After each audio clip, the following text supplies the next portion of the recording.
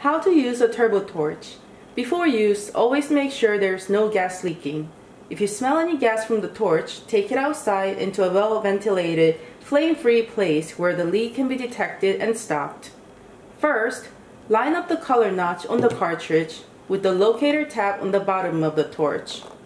Keep the cartridge upright, gently push down and twist until it's locked tightly. Make sure there are no plastic or other flammable items around the area. Allow at least 1 meter or 4 feet away from any walls and ceilings. Turn the knob slowly to release the gas flow. Pull the ignition trigger until it clicks. When you see a hissing blue flame, you're ready to torch.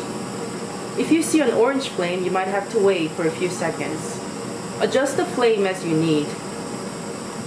When you finish torching, turn it off and shut off the gas supply by turning the knob clockwise. After use, the torch is extremely hot, so make sure to cool down completely before cleaning and storing. If the nozzle gets dirty, clean it with a rag or dishcloth. Always separate the appliance from the gas cartridge after use. Keep the appliance in a cool, dry place.